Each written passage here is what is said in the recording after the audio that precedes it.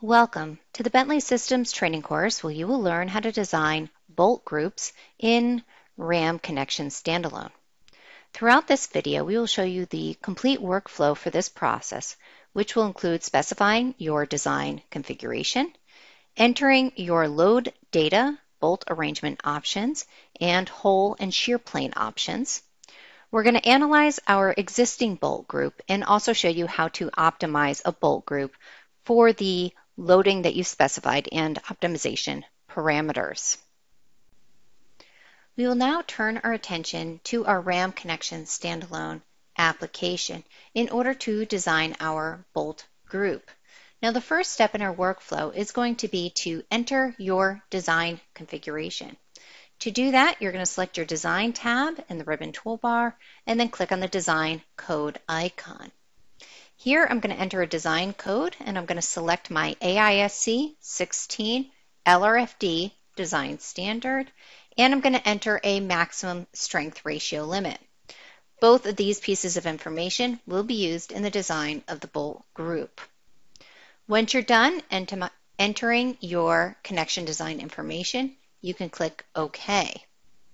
Now we're ready to move on to the next phase in our design, which is to enter our bolt group information. This will include things like your loading information and also your analysis and design parameters.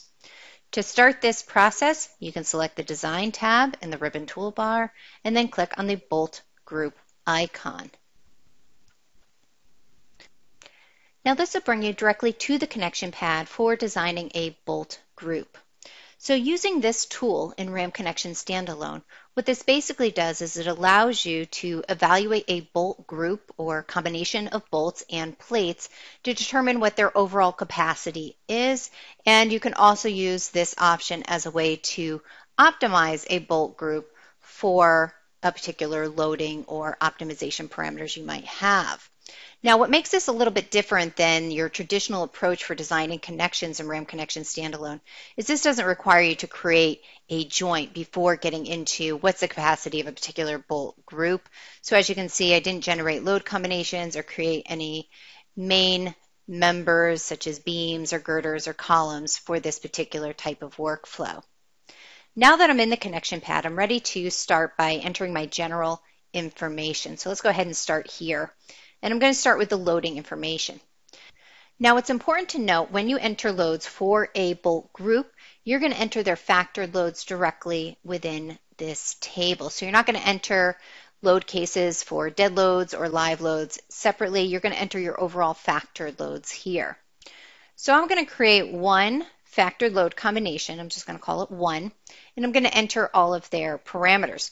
Now for some additional information regarding the loads and nomenclature and sign convention, we do have this help window that's available at the bottom of your screen. If you don't see this window, you can also select the help icon, which will activate it for you. So I'm going to go ahead and say that I have an in-plane eccentricity of 5 inches. You can see the units that are applicable here. And I'm going to enter a shear load that I have on my particular connection as 10 kips with an angle of 30 degrees. Once I'm done entering my loading parameters, I can go ahead and click OK. In addition to that, I'm going to see that my design code is referenced here. This is going to be indicating the same design code that you entered in your general criteria, and that is the location where you should be entering your design code. Next, we're going to ask the program whether or not we want to include corrosive influences. Again, if you want some additional information on any parameter, you can go ahead and review it within the help window.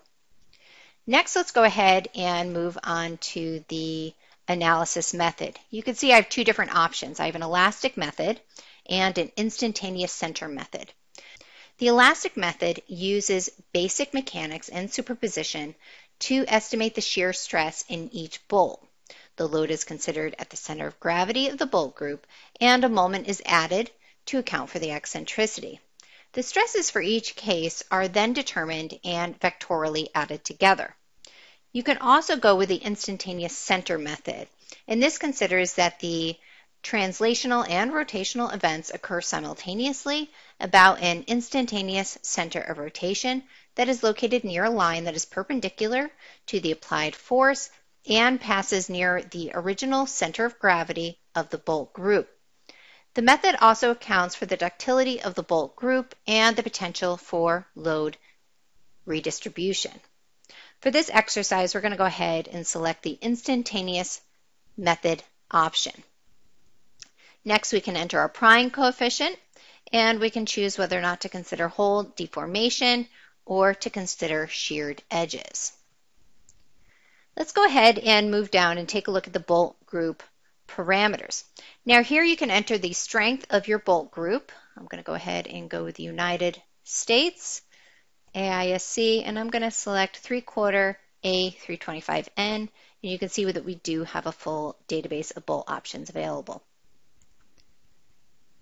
Next, I'm going to enter my bolt arrangement. Now I have a couple different options here. I can go with a matrix, which is basically a defined bolt pattern. You're going to enter the number of columns and number of rows of bolts you have, or you can enter a custom option, which will allow you basically to enter the coordinates of each of your bolts in your system.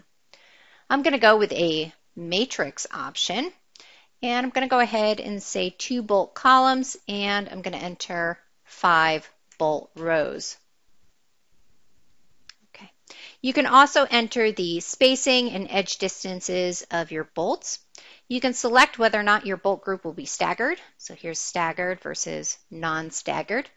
You can enter 1 or 2 shear planes. I'm going to go with 1 shear plane. And you can enter the material information for your plates.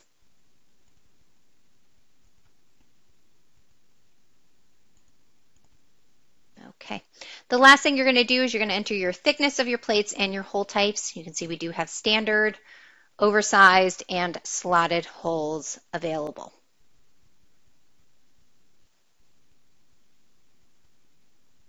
At this point, we're ready to review our bolt group information. So the first place I'm going to take a look at is in my ribbon toolbar. Here I can see the interaction ratio for the bolt group I have. So this considers all of the connector information that I entered, as well as the loading that I entered up here. So you can see that my interaction ratio is relatively low for this particular bolt group. Now, if I was using this workflow to determine the capacity of my bolt group, I can go to the results area. So let's go ahead and click on the results to bring up our steel connection report. I would be able to see all the geometric considerations and the design checks that were reviewed. I do have the capacity and the demand indicated here, which resulted in these interaction ratios. Now, if I'd like some additional information on these calculations that were performed, I can click on the View Formulas icon, which would show me all of the equations and variables that were used to arrive at these results. Let's go ahead and close out of the report at this point. Now, in addition to that, we can also use this workflow for optimizing your bolt group. So here I've already entered the loading information. I already told the program what type of holes I want and the plate thickness and material. But say I want the program to also tell me, well, how many bolts are really needed for these given parameters. Well, I can enter some optimization pieces of information here. This will optimize the bolt diameter if you choose to select that option, as well as the quantity of bolts, and it allows you to place limits on those. So I'm going to go ahead and say, I like the bolt diameter, so I'm going to leave that unselected. I want it to use the bolts I entered. And for number of columns, I'm going to say I want a minimum of 1 column and a maximum of 4. And for the rows, I want no less than, say, 3 bolts. Okay. Once you enter all your parameters, let's go ahead and click on this Optimize icon, and it'll go ahead and determine which bolt group. Now, it's going to consider these optimization parameters, so it's going to give me no less than 3 bolts because that's what I entered here. Again, I can go back to the results area, and I can review the calculations that were performed. And what we're going to note is for a bolt group, the program will check bolt shear and bearing and tear out of your bolt holes for both plates. If you also had an additional shear plane, that would have some additional calculations in here as well. So let's go ahead and close out of the report. And the last thing we're going to take a look at is take a look at this DXF option. This will be your full detailing of your plate system. and your bolt group. You can export this DXF to a CAD drawing for your detailing purposes. Now, if we want to save this bolt group, we're going to go ahead and click on the Save icon. This is our new optimized bolt group, and we can close out of the connection pad. We're going to see that the bolt group was created successfully. So let's go ahead and close out of that, and we can see it appear in our joint selection area. We can come back and edit this bolt group if we needed to. We can go Edit, and then we're just going to select Combined Connection. Brings us right back to the connection pad. At this point, this concludes our process for designing a bolt group in RAM Connection Standalone.